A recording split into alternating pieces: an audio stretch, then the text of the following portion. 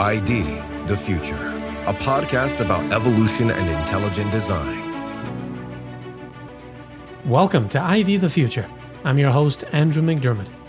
Today, we're pleased to share a new discussion between Dr. James Tour and Dr. Stephen Meyer about recent critiques of origin of life research published in the prestigious science journal Nature. The interview originally aired on the Science and Faith podcast, hosted by Dr. Tour. In a recent Nature comment, biochemist Nick Lane and bioengineer Joanna Xavier give a sobering assessment of the origin of life research field, advising fellow researchers that, quote, brash claims for a breakthrough on the origin of life are unhelpful noise if they do not come in the context of a wider framework, unquote. Here, Drs. Tour and Meyer discuss the article's findings. They also comment on a recent book review by Oxford emeritus biologist Dennis Noble, calling for a major rethink of biology in a piece titled, "It's Time to Admit That Genes Are Not the Blueprint for Life." Dr. Meyer thinks the Nature articles represent a healthy corrective to a research field besought by hype and empty promises. He also reminds us that the more we learn about how to build an animal, the more challenging the origin of life problem becomes.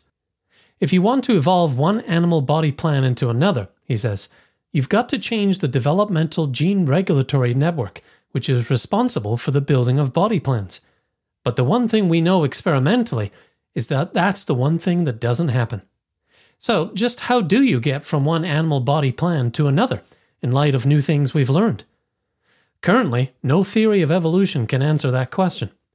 Which explains why creating life from non-life in the lab is such a thorny and still unsolved proposition. Now, enjoy this informative and engaging discussion between Dr. Tour and Dr. Meyer as they review new critiques of the origin of life field from mainstream researchers. Welcome. I'm here again with my friend Stephen Meyer. So he has his PhD in philosophy of science from Cambridge in the UK, and he also has a master's from Cambridge in the philosophy of science and history. He has a bachelor's degree in physics and geology, and he worked as a geophysicist for several years before he went forward and got his PhD. He's presently the director for the Center for Science and Culture at the Discovery Institute, and he's a senior research fellow. And he's written a number of books. Probably the most popular one is Signature in the Cell, and we might mention some of that today, but he has a newer book. I'll let him tell us something about that. Welcome, Stephen. It's great to be with you, Jim. Thanks for having me on.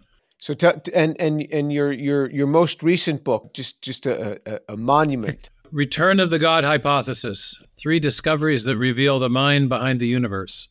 And I'll tell you, Steve, I've never told you this before. I read it twice, actually. And there's so much there's a lot there, but I really liked it. Well, it's been one of the fun things about our friendship. We've gotten to learn a lot from each other. So I've been following your work, particularly the stuff on your critiques of abiogenesis, but I love your work on nanotechnology too. So well, thank you. Let me just mention at the top, since you bring that up, I'm recording right now the lectures that I'm giving this semester to my undergraduate class on nanotechnology. It's a very general class on nanotechnology and we talk about some of the basics, but talk a lot about the discoveries we've made in my own lab over the past 15 years or so. So we cover topics from carbon nanotubes to graphene to molecular machines and bringing this into medicine and materials and aircraft and communication systems. And then we talk a lot about translating this into companies. How do you translate it into a company? Those will be coming out probably within a few months. We'll start putting those out. But recently I was reading something that came out of the Discovery Institute. It was on Evolution News. First of all, one of the things I want to point out is that the author of that said that I'm paraphrasing, Stephen Meyer speaks about origin of life much nicer than Jim Tour speaks about origin of life in the way I address people. So you're the nice guy, and good cop, bad cop, and you're the good cop. I guess I'm the bad cop because I point things out different. Well, you have a predecessor in that role in origin of life research. I got to meet Robert Shapiro at a conference in 2010, and I'd met him once before very early in my career, but he wrote a book in 1986 called Origins, A Skeptic's Guide, something like that. And he was an origin of life researcher, a chemist, but he got a reputation in the field as Dr. No, because people would come up with fanciful scenarios, and he would say, that doesn't work chemically. The chemistry isn't going to do what you want it to do to get you to where you want to go. So start over. So so you're following in a good tradition, because he would hold people's feet to the fire. No wishful thinking allowed. The scenarios have to be consistent with what actually will take place when you interact certain chemicals with other chemicals under specified conditions. So, right. Well, I never had the pleasure of meeting Robert Shapiro, but I didn't get into this until about 6 years ago when you and David Berlinski put me up to it. I was blissfully unaware of the minefield that I was stepping into. And but now I've thrown my hat in this ring, and I'm in it, and I'm not backing out. So, but you're responsible. You're making valuable service for science by bringing your chemical insight to bear on these many, many scenarios that people have spun. Well, in that article on Evolution News, and remind me, what's the gentleman's name that writes that? Probably David Klinghoffer is the senior editor there. Okay. So what David wrote is he was writing about an article that came out by Nick Lane and Joanna Xavier. The title of this article is "To Unravel the Origin of Life, Treat Findings as Pieces of a Bigger Puzzle." So the subtitle is "Explaining Isolated Steps on the Road from Simple Chemicals to Complex Living Organisms is Not Enough. Looking at the big picture could help to bridge rifts in this fractured research field." And so it's interesting that they're describing this now as a fractured field. Many people have described it that, oh no, these people all are in unison, they're all going down the same direction. And this is written not by Steve and myself. This is written by Nick Lane, who's an origin of life researcher. He loves the hydrothermal these hydrothermal vents that are under the ocean. He likes metabolism first type of theory. And Joanna Xavier, who has worked with him on this, she's writing from the Imperial College London. He's writing from University College London. And I want to read you a few quotes from this so you can see where now researchers in the field are coming up with other thoughts on this. One of the things they write is, "The origin of life is one of the greatest challenges in science." So I would agree with that. They write, "There is no consensus about what to look for or where." Isn't that interesting? There's no consensus on what to look for or where in this field of origin of life. This is origin of life researchers writing this. Again, they write, "Most scientists agree that these nanomachines are a product of selection. But selection for what, where, and how?" This is what I've been saying. I say, you say there's selection, but for what? Molecules don't know to select to life. They don't have a brain. They don't know that, hey, let's select this. This is going to be better for when we build an organism. They don't know. So what are you selecting for? So these scientists are seeing the same thing. And then I'll read one more quote. "Refraining from hype might seem unrealistic, but could work if researchers implemented this practice in their roles as peer reviewers for papers and grants, as well as authors." I'm the one who's always stressing that the researchers themselves are overhyping this and making great projections. And here, these researchers in the field are saying that they have to people are going to have to stop coming out with the hype. They're going to have to refrain from hype. And they say that it almost seems unrealistic, which means because they're terribly engrossed in this. And as researchers, they're hyping this stuff up. So all the people that are claiming that, oh, there is no hype by the researchers, there's a lot of hype by the researchers. And then when it gets into the press, they hype it up even more. And this is a February 2024 article in Nature, February 26, 2024 in Nature. Page 948. And Steve, what are your thoughts on this? I think incredibly confirming of some things that you and I have both been saying for a long time. Here's another quote.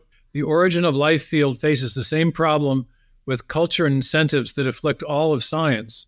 Overselling ideas towards publication and funding, too little common ground between competing groups, and perhaps too much pride, too strong an attachment to favored scenarios, and too little unwillingness to be proved wrong." As you know, I did my PhD on origin of life biology. That was the topic of my PhD in the philosophy of science department at Cambridge. In 1989, when I was working on the PhD, my supervisor came back from the ISOL conference, the International Society for the Study of the Origin of Life.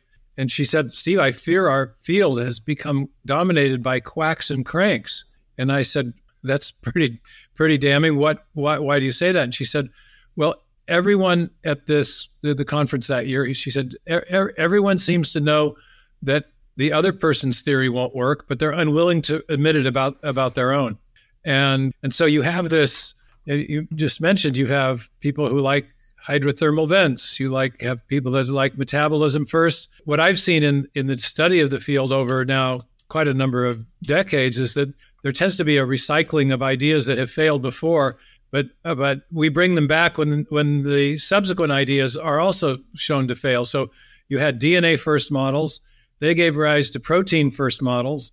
They gave rise to metabolism first models. They gave rise to RNA world models. And now, we have people bringing back metabolism first, and you have theories that are based on chance. Then they give rise to theories that are based on natural selection. And then they give rise to theories that are based on self-organization and underlying physical laws.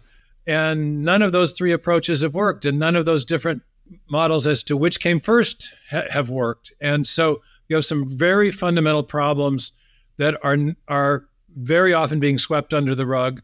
And what will happen is, as these authors describe in their Nature article, the Origin of Life researchers will latch on to small little incremental results that allegedly illustrate one small step in what would be needed to go from simple molecules to a fully functionally integrated complex cell. And they'll focus on, well, we produced a nucleotide base under realistic conditions, or we got something to happen in a hydrothermal vent that seems life relevant, or whatever. And what these authors are saying is that's not sufficient. You need to look at the whole scope of what's required. My supervisor, who wrote a fairly definitive history of the origin of life research up until the 1980s, said that she had a very succinct way of putting it, that behind every question about the origin of life lies another question, which is, what is it that we're trying to explain the origin of? And what defines success is not a molecule that you might allege is somewhere on the path from simple chemicals to a fully functional cell, but instead a fully functional cell, albeit the simplest one that we can observe, but still you have to explain life as we know it. You can't simply say, well, oh, here's a transition from state A to state B, when you've got to get all the way to state Z, and there's a whole bunch of steps in between. So I think this is a healthy corrective that these authors have offered, and they're obviously working in the field. Johanna Xavier apparently read my book and said she appreciated the questions that I raised and the critiques. Actually, she said more than that. I think she said it was one of the best books she's ever read.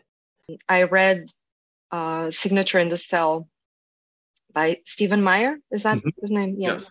And I must tell you, I found it one of the best books I've read in terms of really putting the finger on the questions. Yes. What I didn't like was the final answer, of course, but I actually tell everyone I can, listen, read that book. Let's not put intelligent design in a spike and burn it. Let's understand what they're saying and engage. It was very kind of her to say that, but what I thought was quite interesting was that, she said, but we have to find a naturalistic answer, because then she said, otherwise I wouldn't have a job, she said, which is another way of saying we're firmly committed on an a priori basis to working within a particular framework. We're not going to consider the possibility that, for example, the digital information that we all know is necessary to build the proteins that make cells stay alive might have come initially from an intelligence that's off limits. Okay, that's the way you want to play the game, fine, but recognize that it's a game, that there are limits to your inquiry. And what is so striking is that we've now had 60 years of inquiry played within that framework. That game has been played within a particular framework. And it's not that it's just made no progress. It's that we're further from a solution than we were in 1953 when Miller and Urey synthesized amino acids under allegedly, but not actually, prebiotic conditions. And the reason that we're further from a solution is that we've learned more and more and more about the complexity of life. It's not just amino acids. The amino acids have to be arranged into proteins. The proteins have to be arranged into biosynthetic pathways and molecular machines. They have to be integrated into a complex, functionally integrated information storage, transmission, and processing system. We used to think that the cell membrane, was the simple part. We could have these little things that Alexander Oparin called coacervates, and they simulated membranes. We now know that membranes are incredibly complex. They have channels and gates, and the goal is receding out of view because of our increased knowledge that increases every year of the complexity of the cells. So they have hopeful things to say within their framework at the end of the article, like, well, if we keep the big picture in mind, it'll help us make progress. Well, I think at least in the sense that if you keep the big picture in mind, we'll be able to judge more quickly how trivial are many of the alleged advances that are being touted and hyped. But whether or not keeping the big picture in mind actually helps solve the problem, I don't know. At least it defines the problem clearly. That's right. And so this 70 years now since Miller-Urey, it's what's happened is the way I describe this is that you think you're getting closer, but the target moves further and further away, not because the cell is changing, but it's because we're recognizing all of these pieces within the cell that are operable that we didn't even know before. And so there's all of these layers. And this gets back to another article by Dennis Noble, and he's at Oxford in the UK. And he's commenting on a book by Philip Ball, who's an editor for Nature, or was an editor for Nature. And Nature is probably the most prestigious scientific journal there is, that along with Science. And Philip Ball wrote a book called How Life Works, A User's Guide to the New Biology. And so Dennis Noble writes this article, and it's entitled, "It's Time to Admit That Genes Are Not the Blueprint for Life." Now, this is something that is commonly said, and I've even said it, DNA is the blueprint of life.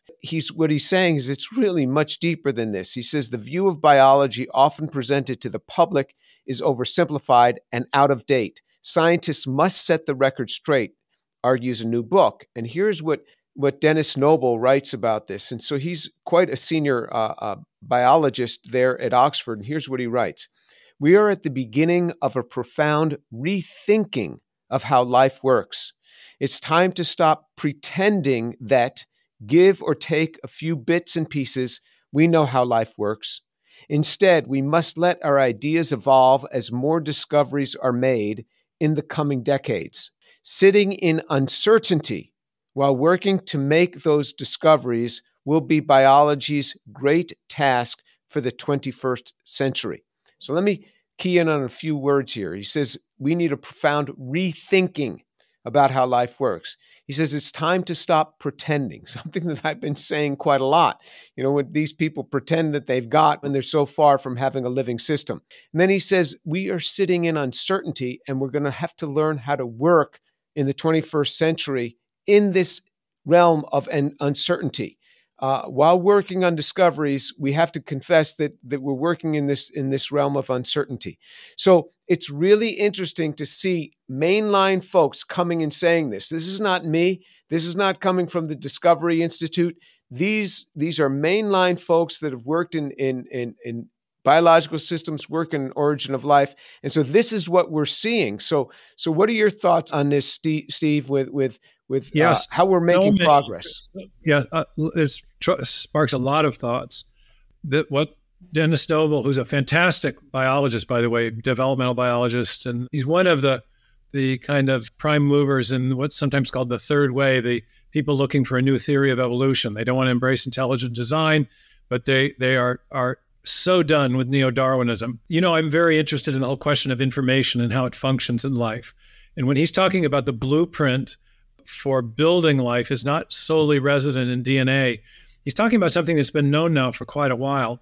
I wrote about this in my second book, Darwin's Doubt, in 2013. And there's been many layers, many discoveries about the layers of information that are present in life that are crucial to building an animal, for example, an animal body plan. So we know that the genes are there, the genetic information is necessary to build proteins. But we're learning a lot just about how that genetic information is processed. The framework that he's talking about that gave everyone sort of security was the sort of neo-Darwinian explanation of biological origins, and something like the Francis Crick central dogma, the idea that genes make proteins, or DNA makes RNA, makes proteins, makes life. So we had an idea of how life works. It's all in the DNA, and it produces the proteins, and the proteins produce the living systems. We do know that DNA is crucial to producing proteins, but there's a whole lot more to the story. And so we had one of our top scientists here last week, Richard Sternberg, who's working on a book about why the central dogma is not correct and why there are many, many other layers of information. You have processing of that genetic information, both before and after translation. You have information for interpreting the DNA. What we used to think of as junk DNA is actually functioning like an operating system that's coordinating the timing and expression of the parts of the DNA that code for proteins. So you've got informational regulation that is resident in other portions of the DNA, sometimes on other chromosomes. And then you have yet higher levels of information that's often expressed structurally. The distribution of membrane targets on cells conveys information that's crucial for the function that proteins end up playing. There's intracellular signaling that's being conveyed by sugar molecules. The cytoskeletal arrays inside made of tubulin proteins are arranged differently, and that conveys important structural information. These are just some of the sources of information beyond the genome that we know about, and those sources are sometimes called epigenetic or beyond the genome sources of information. And there's a really important corollary to these discoveries for the discussion of biological origins. Neo-Darwinism has always affirmed that the source of variation is taking place at the lowest levels of the biological hierarchy in the DNA molecule. Changes in those A's, C's, G's, and T's, random changes in the sequential arrangement of nucleotide bases, neo-Darwinists have long argued, is the source of variation that natural selection acts on. But we now know that you could mutate a DNA molecule indefinitely without respect to any probabilistic limits. And in the best case, all you would get is a new protein. But proteins have to be organized into biosynthetic pathways. Those biosynthetic pathways will characterize different cell types. Different cell types have to be organized into tissues. Tissues have to be organized into organs. Organs and tissues have to be organized into whole body plans. And the instructions or the information for affecting those higher levels of organization beyond the simple protein are not stored entirely in the DNA. And therefore, what that means is the neo-Darwinian mechanism is simply inadequate to generate a body plan. If you need information beyond the DNA to build the whole organism, then mutating DNA as much as you want is never going to enable you to build a new organism. And so this is just one of the many reasons that you have people like Dennis Noble and James Shapiro and others saying, hey, we need a new theory of evolution. Neo-Darwinism is not sufficient. And so part of what Noble is talking about is a revolution in our understanding of how biology works, about what a cell is made of, what an organism is made of. But it's also implicitly a challenge to the framework by which we have, for now nearly 100 years, explained where new organisms came from. So it's a wide open discussion in both areas, the description of biological systems and also where biological systems came from. That's right. So these things are becoming more complex, and even the origin of life researchers are seeing this. And sadly, YouTubers that talk about this just don't see this at all. They think we're getting closer because origin of life researchers have been saying, no, we're getting closer all the time.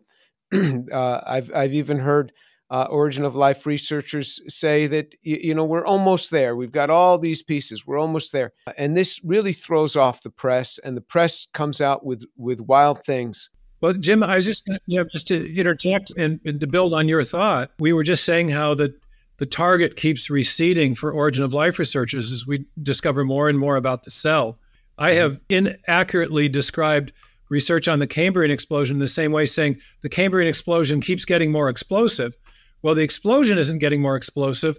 Instead, what we're learning about how explosive the first appearance of most of the major animal body plans in the Cambrian explosion, or in the Cambrian period, what we're learning about that is getting more explosive. And to extend that thought further, what we're learning about what it takes to build an animal, what it takes to build a fully formed animal body plan, is also, our knowledge of that is growing. Our understanding of the complexity of the processes that are involved is growing. And that is creating a crisis, not just in chemical evolutionary theory, not just for origin of life researchers, but for people doing biological evolution. That is to say, advocates of neo-Darwinism, or for that matter, any of the more recently formulated post-neo-Darwinian theories of evolution that are coming out of the third way. So just one example, the work that Eric Davidson has done, the late now Eric Davidson has done on what are called developmental gene regulatory networks, the intricate circuitry that's involved in producing a fully formed animal.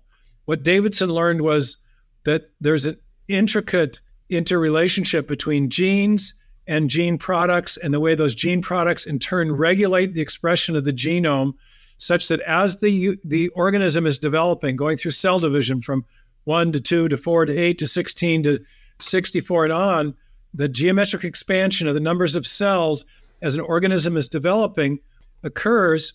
And as that's occurring, there's differentiation of different cell types. Some things have to become bone cells and other nerve cells and other muscle cells. And when that differentiation occurs, then new proteins are required to service those cells, which those distinct cell types, which means certain parts of the genome have to be turned on, expressed, and others have to be down-regulated. And that whole process is being beautifully choreographed. And when you map the way that process is being choreographed by the interplay between genes and gene projects and the parts of the genome they regulate, it all looks like an integrated circuit. And what Davidson found was you cannot change the core elements of of that circuitry without shutting down animal development. And that poses a huge problem that none of the current models of evolutionary theory have solved, which is, if you want to change an animal body plan, you want to morph one animal body plan, evolve one animal body plan into another, you've got to change the developmental gene regulatory network, which is responsible for the building of body plans. But the one thing we know experimentally, Davidson has told us, is that that's the thing that doesn't happen. Those developmental gene regulatory networks cannot be significantly altered without crashing the developmental program, shutting down the development of the organism, and terminating any possibility for further evolution. So how you get from one animal body plan to another, in light of new things we've learned about how difficult it is to build an animal body plan, and the intricacy of the choreography, the integrated choreography that's taking place because of this essentially molecular circuitry, is an unsolved problem with all theories of evolution. So that's where we are, and that's just another level of complexity that's been discovered. It's the kind of thing that Noble is talking about. Life is becoming more complex, and that's what Dennis Noble is talking about, and becoming more complex because we're seeing these things. It's not that life itself is becoming more complex, it's that we're realizing it's so complex. Our appreciation of how complex life is growing. Yeah. Right. And so this is what makes origin of life efforts become all the harder year by year. There might be a tiny little increment where somebody comes up with said, oh, here's a new molecule that can be made, but the cell is just moving away from us, this target. So it's a very difficult thing to think about. And I think origin of life researchers are beginning to see this, hence the article by Nick Lane, who in many ways is a traditional origin of life researcher. In fact, there's things that he's taught that I couldn't agree with at all. And but I've never really gone too much after his work. Interestingly, there's certain people that I've gone after their work a lot, and they're contacting me and say, hey, how about lightening up on me a little bit? And so it's certainly getting their attention. And this is what I say, if I write an article and I say, this work, isn't doing it, it doesn't really get their attention. That article goes away very quickly. But when I put it out on YouTube, now it gets their attention that they ask me to lighten up. I will say that many origin of life researchers, they're thoughtful people, and I think they're seeing exactly what I see.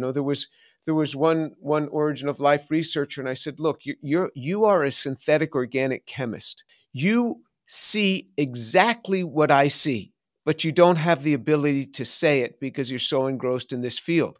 Now, his reply was telling. His reply was nothing. He said absolutely nothing.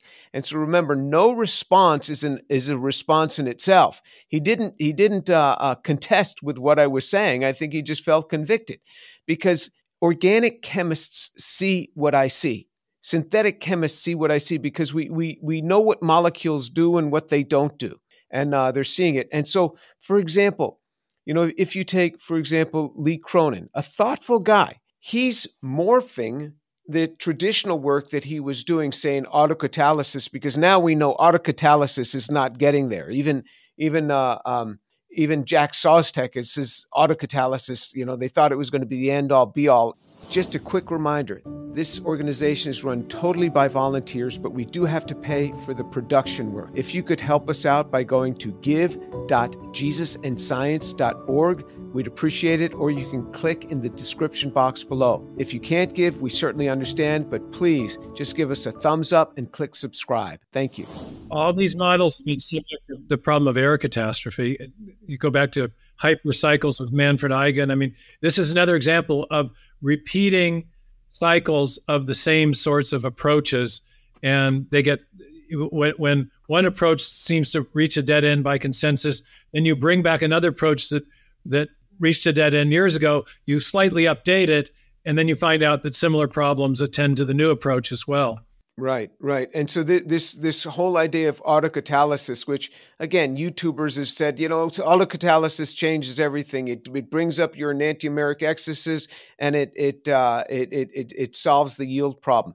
That is real nonsense. And even in RNA, where people have promoted it, RNA has never been known to duplicate more than 10% of itself, and that is with extreme work. I went over that with Dr. Sattler on a recent YouTube video, and he went through the step-by-step games that they had to play to try to get RNA to duplicate itself, and even then, it was just tiny little piece. It wasn't a duplication at all. So even with RNA, it doesn't work very well. So let me just read, for example, what Lee Cronin has said when he was on Lex Fridman's podcast, so that you see how he's seeing what we're seeing now. He's seeing what I'm seeing. And I've even said to Lee, I said, you're sounding a lot like me. Here's what he says. Let's now make this other molecule, another molecule. And how many molecules are going to be enough? And then the reason I say this is when you go back to Craig Venter, when he invented his life form, Syndia, this minimal plasmid, is a myoplasma, something, I don't know the name of it, but he made this wonderful cell and said, I've invented life.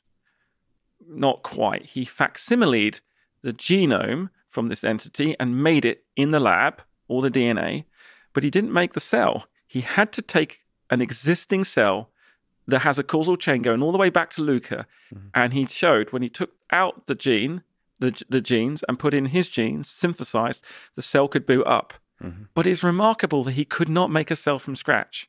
And even now, today, synthetic biologists cannot make a cell from scratch because there's some contingent information embodied outside the genome in the cell. And that is just incredible.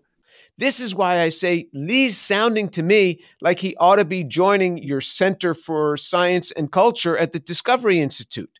What do you think about that, Steve? Well, I'll invite him and see what he says.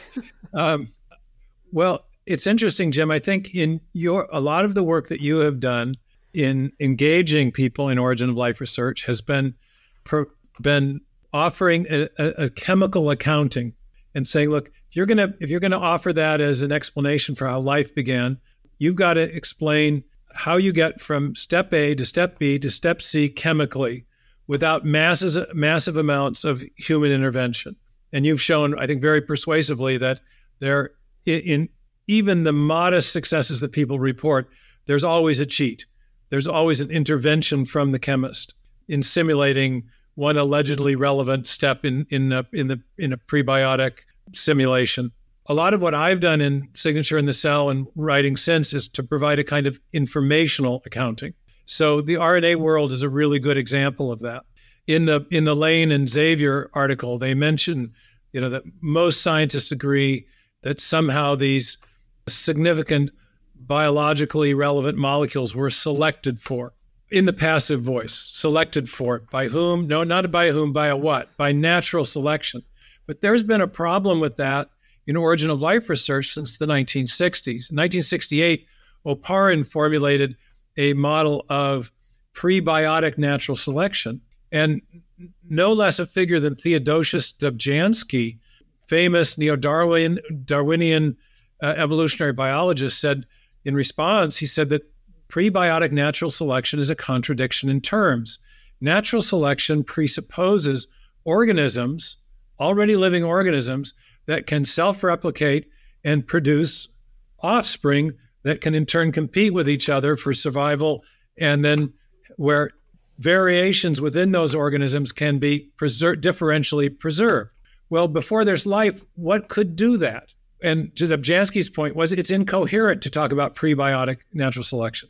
But origin of life theorists and biologists have applied the concept of natural selection prebiotically to biomacromolecules, in particular RNA, because they think that RNA has these two capacities. It can act as an information storage molecule and also as a catalyst that's at least roughly analogous to a protein enzyme. That's debatable, by the way, but let's set that aside. Turns out that, so then they're saying, okay, the first big step is to get an RNA molecule that can self-replicate, that can copy itself. But then, as you pointed out, that hasn't worked out very well, because to get an RNA molecule that's capable of even limited self-replication, the prebiotic chemist has to sequence the bases in the RNA, and even then they only get a molecule that's capable of sequencing 10% of itself. What's the key point? 2 points. They don't succeed in getting a fully self-replicating RNA molecule, but to the extent they do succeed, they had to themselves input the information into the molecule. And so there's an informational requirement to get any kind of self-replication going, and their own experiments show that information is coming from outside the system from an intelligent chemist. So what are they simulating? Unwittingly, they're simulating intelligent design. And they've made no progress, therefore, on advancing their purely naturalistic models for the origin of life. And so the article can say something very facile like, well, most scientists assume that these biomacromolecules were selected for, but they don't, their assumption is completely ungrounded. They have no idea how they were selected for, naturally speaking. If they mean by an intelligent agent, well, maybe, but that's not what they're talking about. Right. And this is what I've argued all along. There is no selection before you have the biology, before you have life. There's no selection. It doesn't know. And it's just like Nick Lane and Joanna Xavier said, selecting for what? Where? Going toward what? Nobody knows. How does it know what to select for? You're selecting for something that you don't even know the target to select for. So it makes no sense to me. But now what they're doing, I had offered this challenge, and I challenged 10 people who work in the area of origin of life to do some very simple steps to begin with. One was to just hook together 2 amino acids. You didn't have to make a polypeptide, but use prebiotic roots to hook together two amino acids, each of them having an active side chain, one with a carboxyl side chain, one with amino side chain. I said, if you can answer that question, I will get out of the area of origin of life. I will take down all the content on my YouTube channel on origin of life, and I'll never speak publicly about it again. And I sent it to you, Steve, and I said, what do you think about this? And you were a little worried that, hey, you're risking a lot here. You were putting the bar awfully low, and I worried that people would claim results that would be disputed, but apparently it's been crickets for you. So no, it's been crickets. So this look, I'm an organic chemist. I know how to write a problem that cannot be solved, and that's your area, man. So, this is something we talked about in that series of videos we did a while back. This whole the idea of the prebiotic soup, which is discussed in the Lane and Xavier article, or for that matter, the idea of the hydrothermal vents. Both of those alleged prebiotic or hypothesized prebiotic environments have lots of water, and amino acids do not polymerize in water. And yet, from Darwin's time forward, it was the idea of the warm little pond, the prebiotic soup. One of the most obvious problems with these models is that you got to build proteins, and proteins are made of amino acids, and they got to be linked together. That's called polymerization, and that does not occur in an aqueous environment. And yet, here we are with prebiotic soup and hydrothermal vents. Right. That's undersea. Not without activation, and it's what's called the free energy is positive. This is the chemist terminology. The free energy is positive, so it's not going to go. It favors the starting material and not the product. And even if you had the product, if it's in water, it's going back to the starting material. So that's the problem with that. And then I tasked them with making, because they keep saying that they can polymerize this and they can make RNA on surfaces. So I said, just make a 200 mer, which is a very short RNA, but it can't have any branching and it can't have any 2,5 linkages. Can you do that? Nobody came forward. I said, just make a disaccharide, 2 sugars, just hook them together at a certain place. And I knew they couldn't solve that. Nobody came forward with the answer. And then I said, okay. It's interesting too, Jim, that in life, a disaccharide is either made or broken apart with the help of an enzyme, right? So the processes that they're trying to simulate from simple chemistry will take you. Things are polymerized in cells, but they're polymerized with the help of enzymes, which are complex proteins that are the consequence of prior genetic information.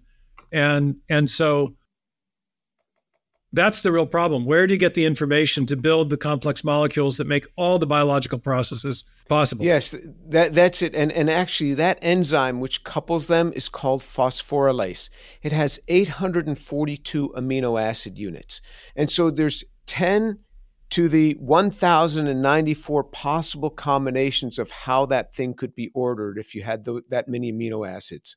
So remember, if you're more than 10 to the 40th, you're beyond all time available in the universe. And this is 10 to the 1094, 1,094. So 1,000 universes are not long enough for this to have the right sequence. And then even if you had it, it wouldn't be able to fold properly because you all need all sorts of foldamers to help this thing to fold. So this is what nature has to go through. If nature could do it simply, it would be there.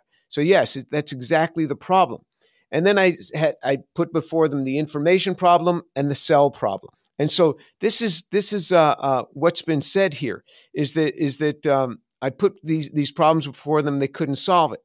And so interestingly, Professor Cronin has said on a YouTuber's channel, he says, actually, he was commenting on my challenge, which he didn't answer any of the questions. He said, I don't agree with the questions. But then he came back and he said that the questions were inverted, that actually what happens, he says they're actually connected together and you should start at the base, meaning the cell. And that is, he says, quote, that is why James is doing it the wrong way around. So it's kind of happens. He put that one as cell as last because he thought it was the hardest. Ironically, it's probably one of the first things that has to happen, because if you just have a big primordial soup with lots of molecules, you just get it diluted out, and so you need concentration mineral surfaces. So no, Absolutely, there's ways to produce information content in cells. He wants us to start with the cell. So the cell somehow forms, and that cell then causes the information to evolve. And that information system then is going to build these molecules. That was his answer to this. He gave, so it's just all fluff. But so what I presented just not long ago was, okay, I challenged him. Okay, why don't you do that? Start with a simple cell. You make that first, because he's come up with a new theory. And he calls this theory assembly theory. And I don't understand it. And I've confessed to him that I don't understand his assembly theory. Now, it's gotten a lot of press. It was in a great journal, the journal Nature. And this was just published in October of 2023. So it's recent. And people have lots of news articles have come out. They say it's a groundbreaking new theory of everything. Can you imagine? A theory of everything that unites physics and evolution. Other articles have come out saying assembly theory bridges physics and biology to decode evolution and complexity. And I couldn't understand the article. Talked to him about that. I said, I don't understand the couplings there. But I said, okay, you've got your assembly theory. I'll give you that. Let's just say that I'll concede. You've got assembly theory. I concede you've got that. If it's a real theory that's good for anything, it's going to make predictions. And based upon those predictions, you can go in the lab and try something. Because remember, a prediction just out by itself that is untestable is utterly useless. Make a prediction, go in your lab and test the prediction. So we'll take the same set of questions I put before you. You want to start with the cell. Okay, ask your assembly theory.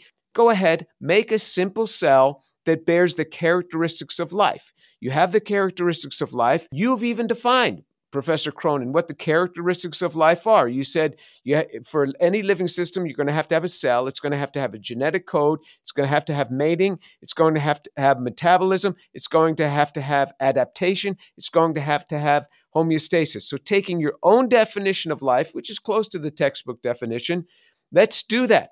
Have assembly theory, deliver on these 5 things, and then go in your lab and do it. Even if you can have it, your assembly theory, deliver on any one of them. You want to start with the cell? Okay, make the cell first, and then have it refine information, and then have that do the selective chemistry to make the DK dipeptide, make the disaccharide, the glucose coupling from the 4 position to the anomeric center of the other one, and deal with the RNA synthesis. You're going to have to make predictions. And I gave him 3 years, because he's already got the program. So just ask the program how it solves it, and then go in the lab and make it happen. You got 3 years to do it. So Steve, what do you think of that challenge? Is he going to be able to solve that one?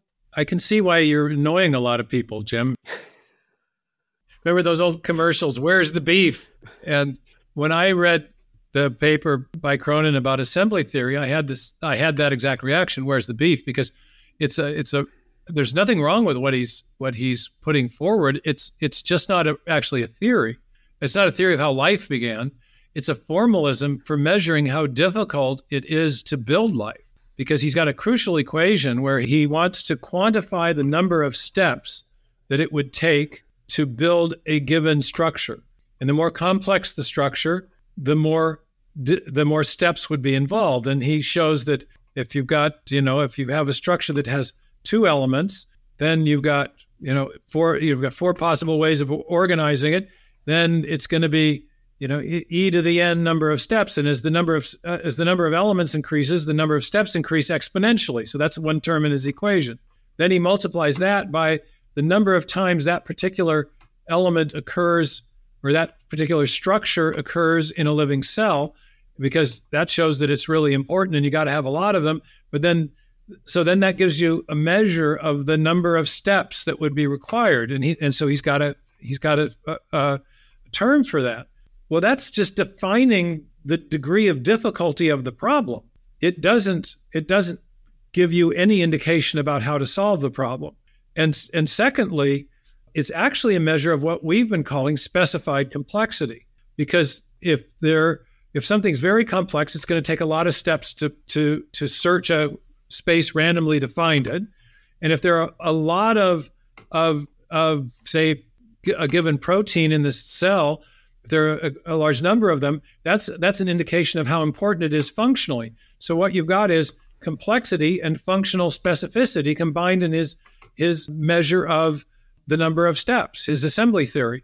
And so that's just another way of talking about what we've been talking about. Life is very complex, and there are certain functional requirements that have to be met in the complex molecules of life if they're to actually advance or preserve life.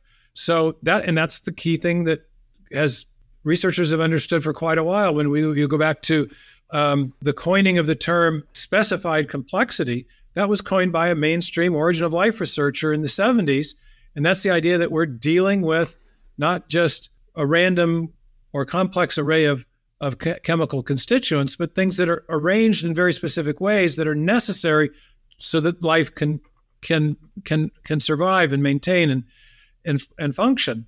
So I think he's done a good job of defining or using a formalism to characterize the difficulty of the problem, but I don't see anything in his work yet that advances a solution or that tells us how these complex structures like proteins or membranes or DNA molecules or RNA molecules or the whole information processing system was built in the first place. Doesn't he even suggest that if you have a certain level of complexity, that it must have had a causal history? So there must have been something there to have made that.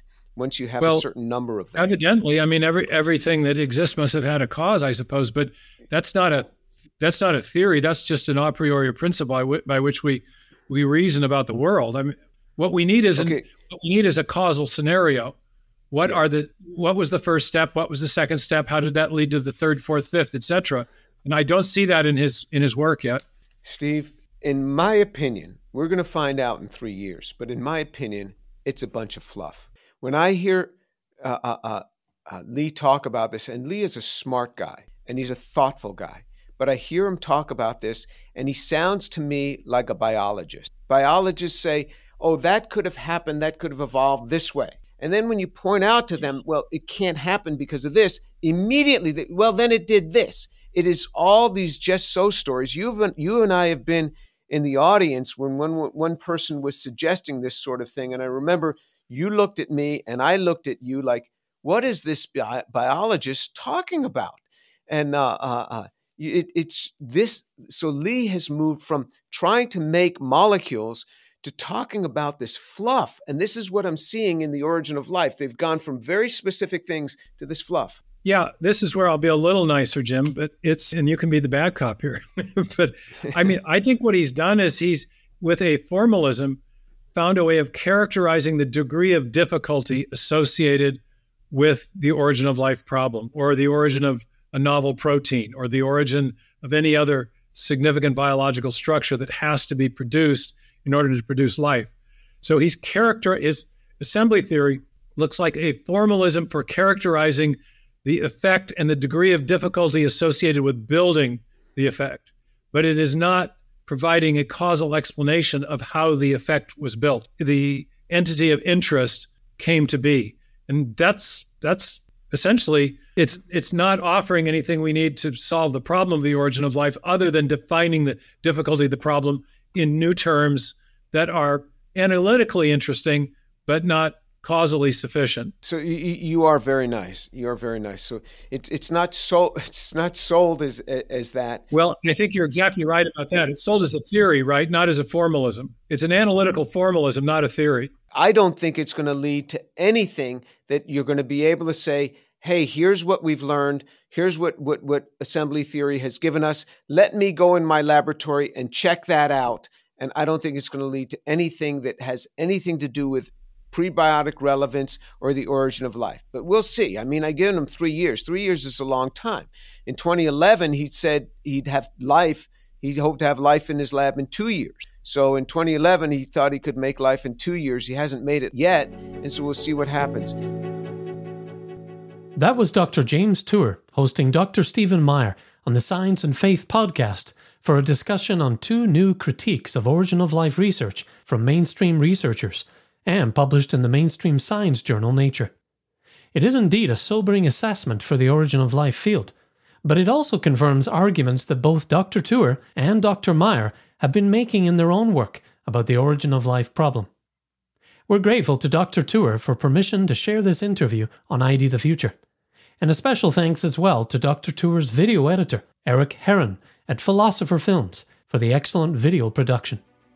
Learn more about Dr. Meyer and his work at his website, stephencmeyer.org. That's stephencmeyer.org. For ID the Future, I'm Andrew McDermott. Thanks for listening. Visit us at idthefuture.com and intelligentdesign.org. This program is copyright Discovery Institute and recorded by its Center for Science and Culture.